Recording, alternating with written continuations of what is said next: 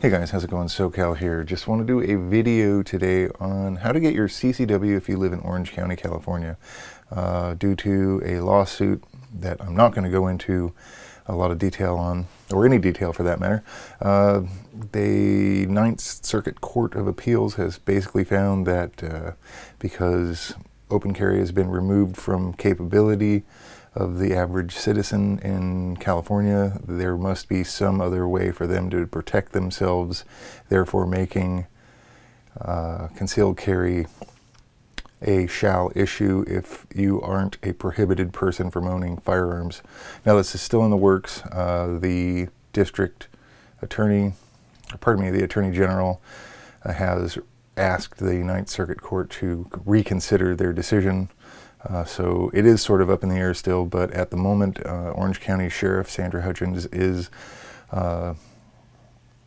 issuing licenses for those who meet some criterion and get proper training and some other stuff, and that's what we're going to talk about today, how to go through that process.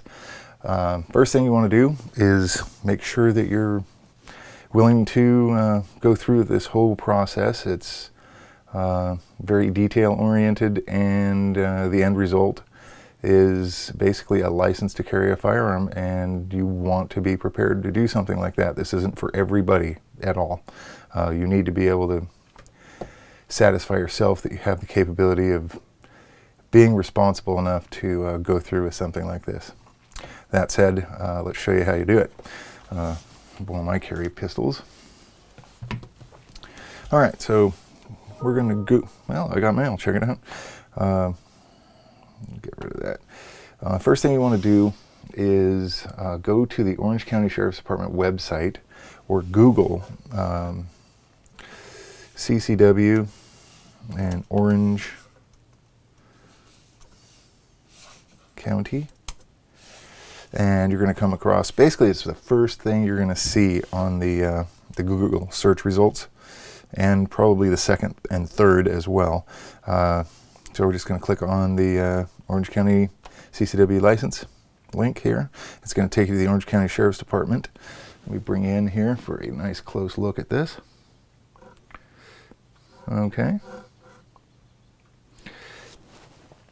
You want to scroll down to the bottom of this page, and this explains the lawsuit. And at the bottom of this page, you're going to get a little thing you need to fill out here, little form, and you're going to put your first name, last name, your telephone number, and an email address. Very important information. You need to have a valid email address because they're going to respond back to you via email 99% of the time. So you fill this out, they're going to send you an email that basically says your appointment to come in to do the application is, it's going to be sometime probably in 2017 because of the enormous backlog that they have with the huge influx of individuals that have applied for CCW. I was lucky. I was within the first like 5 days of the ruling, and my first application response was actually January of 2015. They did call me back, and I actually had my first appointment in mid-April. So that's a huge difference, obviously. Mid-April of this year, obviously. So you're going to fill this out, and then go ahead and start reading. Knowledge is power, and read all these links here. And you'll notice one of the links is the CCW application form, which I've already downloaded and have running on this PDF. All right. So here you have the application that you're going to go ahead and fill out. It says on the application now all kinds of fascinating information, much of which is legal. Go ahead and make sure you're familiar with it all. When you go to fill out the application, you do not want to sign any of it. Don't write your signature or print your name anywhere where you're acknowledging anything. You're going to do that when you get your appointment. Also, here under important instructions, these are incorrect. You'll see on the Orange County website the Sheriff's Department website, that they do want you to fill out all the sections of this application. It says this is a DOJ form, by the way. It's not issued by the Sheriff's Department.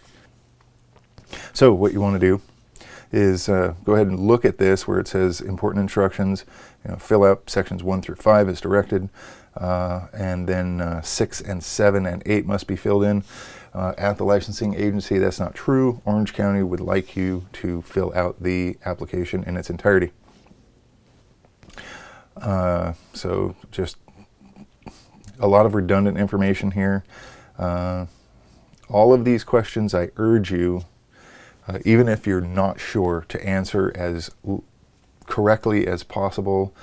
Be very honest, because it's a lot easier to recover from a honesty statement, or an honest statement rather, than trying to flub your way through a lie just to make yourself good. There's no reason you need to lie on this. If you're able to own a firearm and a responsible citizen, there's no reason why you're not going to be able to get a CCW. Things that are going to get you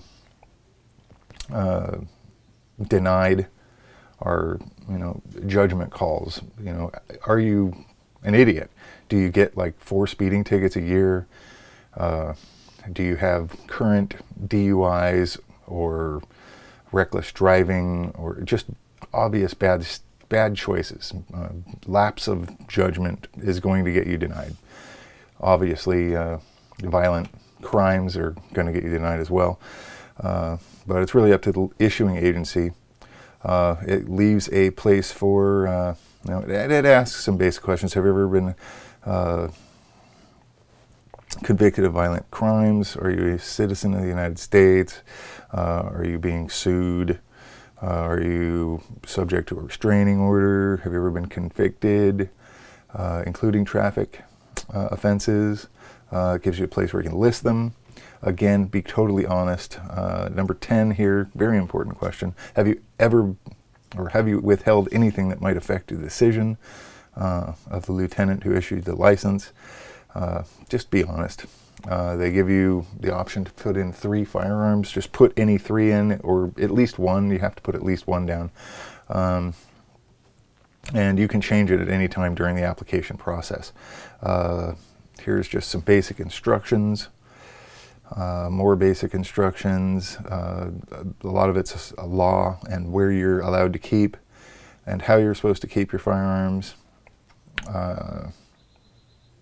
And then here is a statement basically saying if you have to use your firearm in self-defense and you do maim or kill somebody, you're not going to hold the Sheriff's Department liable, or the state of California. And then more, here's section 7. This is the part that they really would like you to have filled out. Again, you do not want to sign your name or date anything. You'll do that when you get to the Sheriff's Department. Have you ever been, these are basically all the same questions that you have to answer when you buy a firearm in California. And then number 7, I believe it is, or yeah, I guess it's 6 or 7. Your good cause statement. That's what this is. Because of the ruling, that there is no need to explain yourself. So simply putting self-defense or personal protection or lawful use of self-defense is plenty.